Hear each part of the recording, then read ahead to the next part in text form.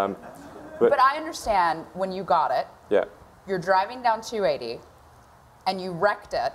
No, well. And let me just tell the story, and then you can correct it. Because the story's great, and I hope it's yeah. true. Let's see if the story that you tell is actually how that compares to the reality, because the reality is pretty messed up. So hopefully the reality's better. So you wreck the car.